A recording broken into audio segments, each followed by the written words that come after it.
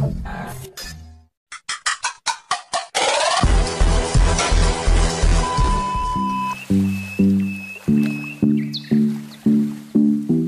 and namaste, what's up lovely people, so welcome to my new another video. So guys, आजको यो भिडियोमा चाहिँ मामु र म जाँदैछौँ र त्यो पनि कहाँ भन्दाखेरि साली नदी दर्शनको लागि। सो अहिले चाहिँ यो माघको महिना छ हैन, अनि त्यसपछि साली नदीमा मेला लाग्छ। खासमा मेला हेर्नको लागि भन्दा नि अब मम्मी काठमाडौँ आउनु भएको बेलामा साली नदी दर्शन गरौँ भनेर चाहिँ अनि मम्मी र म जान लाग्यो। खासै यसपालि त भिडहरू पनि छैन, अनि त्यसले गरेर यसो सुरक्षितसँग गएर यसो हामी मम्मीलाई यसो दर्शन गराएर आउने भनेर चाहिँ हामी साली नदी जाँदैछौँ। ओके लेट्स सी गाइस, हामी चाहिँ यो टिकाथलीबाट निस्केको। यहाँबाट अब जडीबुटीबाट एयरपोर्ट पछाडिको बाटो हुँदै सिधै जोरपाटी निस्किन्छौँ, अनि जोरपाटीबाट साको लाग्छौँ गाइस।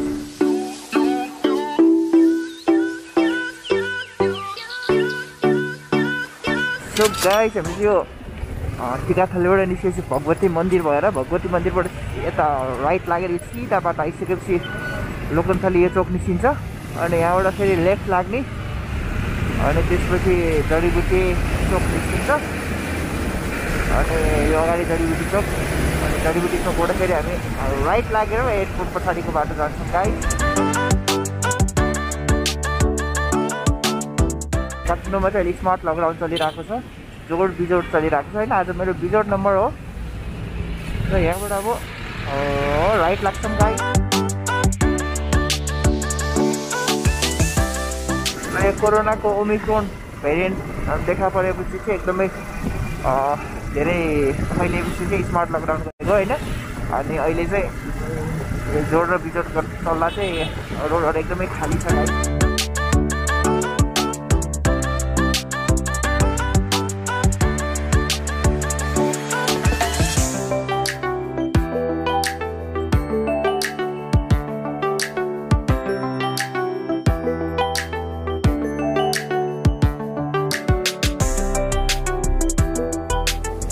गाइस, यो एयरपोर्ट पछाडि बाटो नि एकदम स्मुथ भएको छ, अहिले चाहिँ एकदम राम्रो क्लिन गरेर एकदमै राम्रो भएको छ। अहिले रोड खाली खाली हुँदा चाहिँ एकदम राम्रो छ। चाहिँ हामी काँडा गाडी चोक पुग्यो, यहाँबाट हल्का राइट लाग्छौँ, यताबाट लेफ्ट लागेर नि जान मिल्छ, यता राइट लागेर गयो भने चाहिँ अलिक सजिलो पर्छ। यहाँबाट अलिकति अगाडि चाहिँ वीरेन्द्र स्कुल छ होइन, अनि अब यहाँबाट फेरि लेफ्ट लाग्छौँ हामी। अनि यो जडीबुटी कोटेश्वरहरूबाट आउने मान्छेहरूलाई चाहिँ यता साली नदी जानलाई, बौद्ध जोरपाटी जानलाई चाहिँ यो बाटो एकदमै सर्टकट एकदमै राम्रो छ।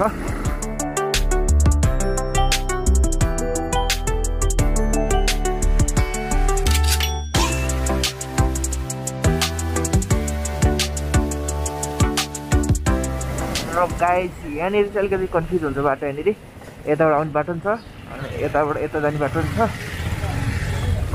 अनि त्यसपछि यहाँबाट चाहिँ हामी सिधै लाग्नुपर्छ, अलिकति अगाडि आएर सिधै लाग्नुपर्छ।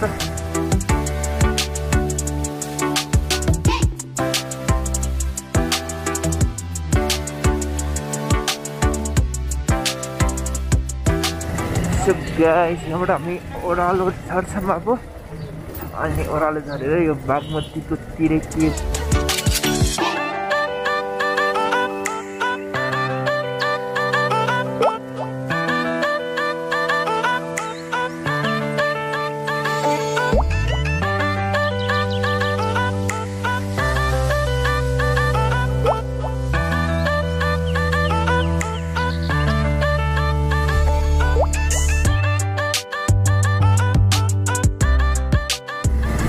गाइस, अहिले चाहिँ अक्कलबारी,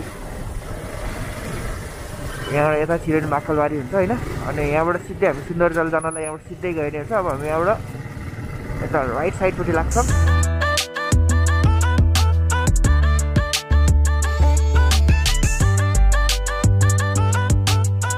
गाइस, यहाँ राइट साइडमा त्यो क्रिकेट स्टेडियम छ, त्यो फाइनली रेडी हुनु लागिसकेको छ। यहाँ चाहिँ दुईवटा छ, माथि र तलबाट एकदम दामी छ।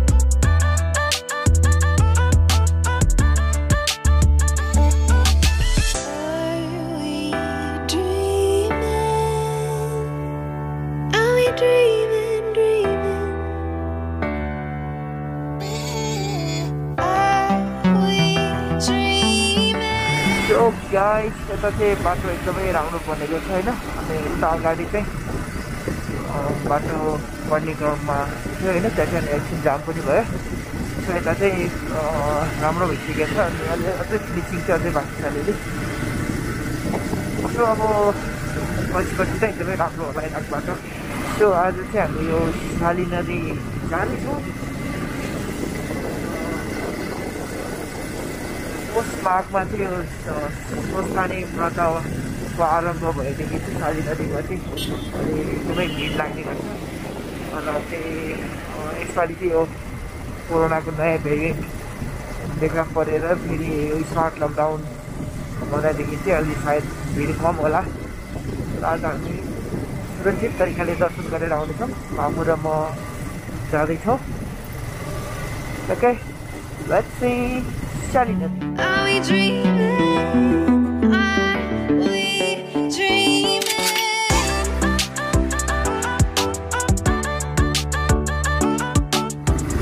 So guys, यो उकालोको राइट साइडमा चाहिँ साको रिसोर्ट छ साको रिसोर्ट यो चाहिँ अहिले ट्रेनिङमै छ भने एकदमै राम्रो छ अहिले मम्मी र म यता साली नदी दर्शन गरेर आइसकेपछि एकचोटि साको रिसोर्ट नै छिर्छौँ होला गाइज र गाइज यो अहिले कोरोना महामारी नभएको भए अनि स्मार्ट लकडाउन नभएको भए प्रत्येक गाडीहरूमा चाहिँ साली नदी दर्शन भनेर एउटा स्टिकर बोर्ड टाँस्थ्यो फ्लेक्स टाँस्थ्यो र यो कोरोना महामारी बढेसँगै र लकडाउन स्मार्ट लकडाउन भएसँगै चाहिँ यो अहिले बन्द गरिएको छ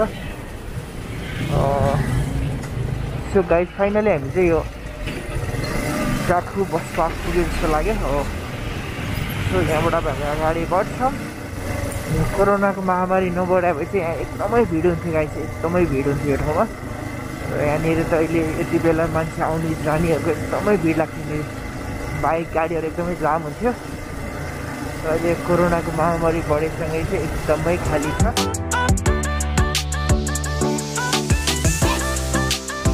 सो गाइस पहिला चाहिँ यहाँनिर सबै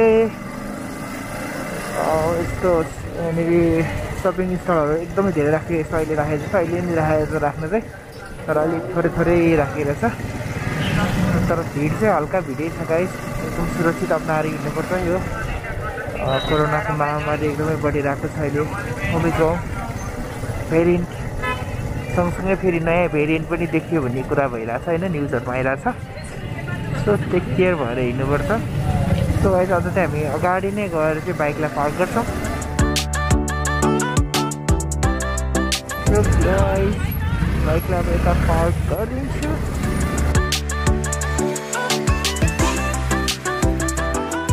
सो गाइस हाम्रो मम्मीले जाने पूजाको सामग्रीहरू किन्दै हुनुहुन्छ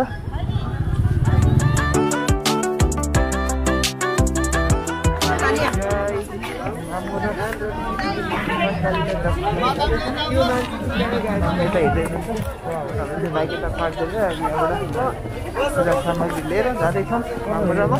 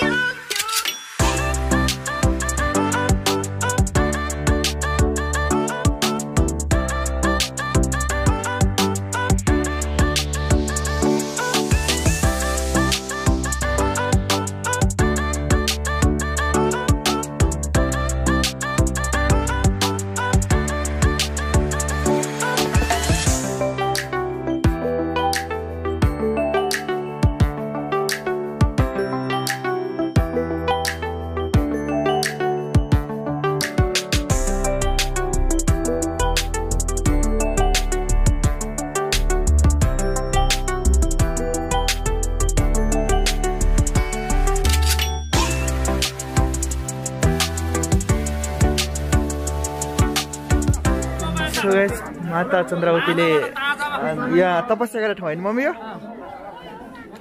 चाहिँ माता चन्द्रावती। यो चाहिँ यो साली नदीको पुल भाँचेर नदी किनारमा बसेर अनि तपस्या गर्नुभयो।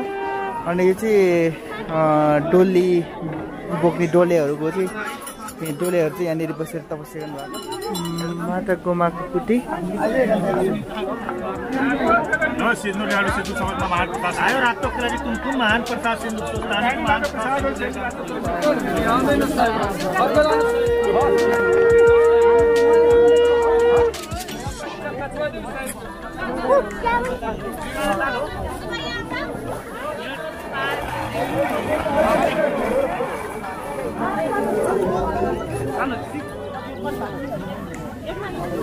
यो चाहिँ के हो त्यो पपुलाई के हो?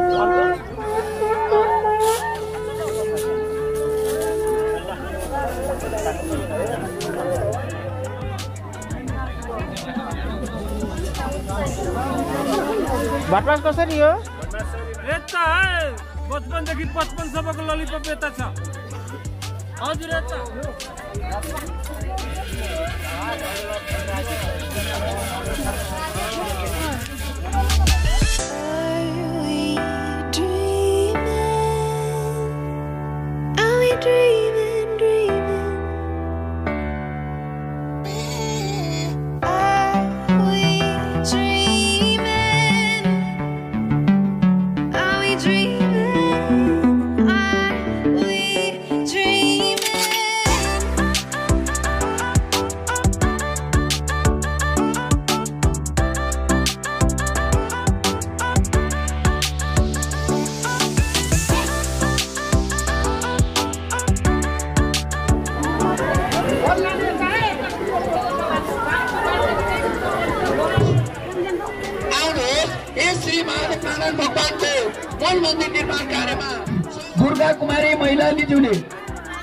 मैनालीज्यूले माधव नारायण भगवानको चरणमा परिवारको सुस्वास्थ्यको कामना सहित रु 105 चढाउनु भएको छ। उहाँको परिवारमा माधव नारायण भगवान तथा श्री स्वस्थानी माताले रक्षा गरून्। उहाँको मनोकांक्षा पुरा होस्। जय होस्।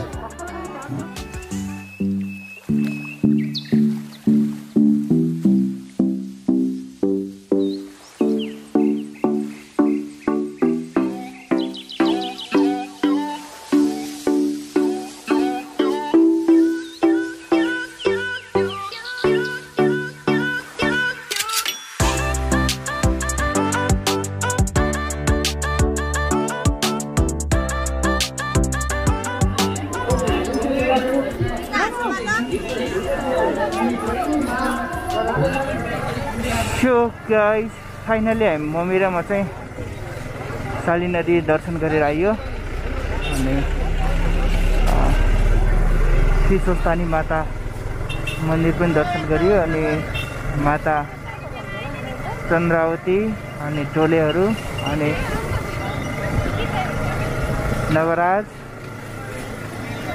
अनि गोमा माताको कुटीमा पनि गयो। अनि सबै दर्शन गरेर चाहिँ मम्मीले फर्केको। अब मम्मीले फेरि अर्को यता मन्दिर के मन्दिर छ त्यहाँनिर जानुपर्छ भन्दै हुनुहुन्छ।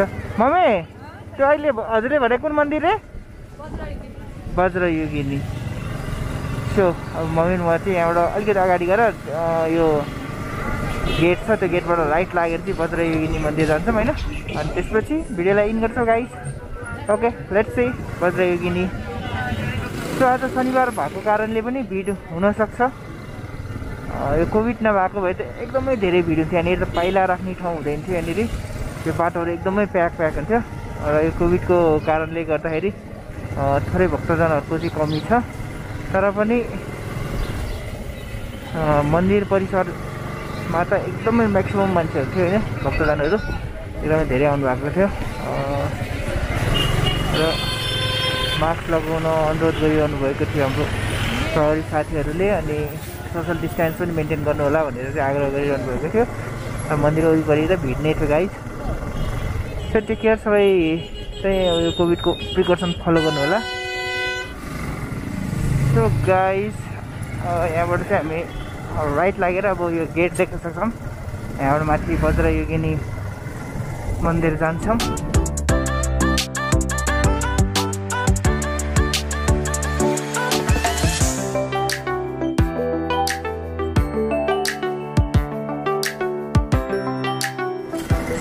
नेपाल चाहिँ एउटा मन्दिरको देश पनि भनेर चिनिन्छ हैन। विशेष गरी त काठमाडौँलाई त मन्दिरको सहर पनि भनिन्छ हैन। र नेपाल चाहिँ एउटा एकदमै सुन्दर देश हो जहाँ चाहिँ 126 जाति 123 भाषाभाषीहरू चाहिँ बसोबास गर्छन् हैन। त्यसमा पनि अब विभिन्न भाषा संस्कृतिहरू फरक चाडपर्वहरू फरक र मन्दिरहरू पनि फरक छ हैन। त्यसैले चाहिँ आज हामी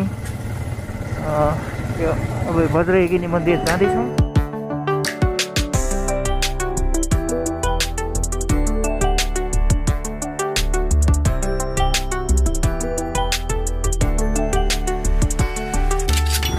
सो गाइस यो साकोबाट चाहिँ माथितिर लागिसकेपछि यो बाटो एकदमै कच्ची छ, एकदमै अफ रोड बाटो छ।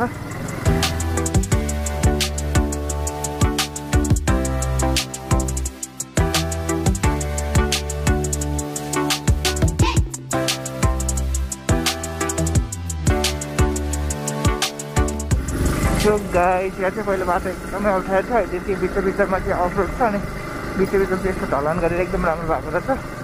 अनि फाइनली हामी चाहिँ बज्रयोगिनी मन्दिर पुग्न लाग्यौँ। अगाडि देखिरहेको छ मन्दिर चाहिँ। सो अब बाइक कता पार्क गर्ने हो यता हेरेर अनि हामी जान्छौँ गाइस। सो गेट पनि बन्द रहेछ यहाँनिर। पहिले त त्यो साली नदीमा पनि मन्दिरहरू बन्ने क्रममै थियो। अनि सो यहाँनिर पार्क गर्छौँ र अगाडि बढ्छौँ गाइस। सो गाइस फाइनली हामी चाहिँ अब यो बज्रयोगिनी मन्दिर पुग्यौँ हैन। एउटा मम्मी र म तल जाँदैछौँ पूजा सामग्री लिएर। भूकम्पमा भत्किएर पछि यो अहिले पुनर्निर्माण कार्य भइरहेको छ।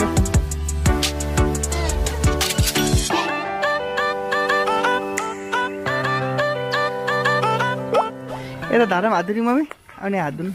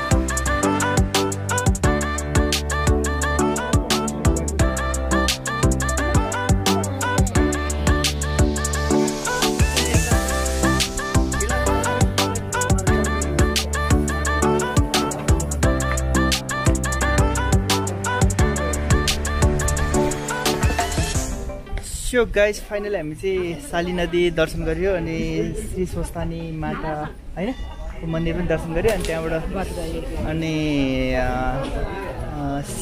के अरे चन्द्रवती अनि डोलेहरू हैन अनि गोमा माताको कुटी अनि नवराज सबै दर्शन गरेर साली नदी स्नान गरेर अनि त्यहाँबाट चाहिँ हामी यहाँ बज्रयोगिनी मन्दिर आयौँ हैन।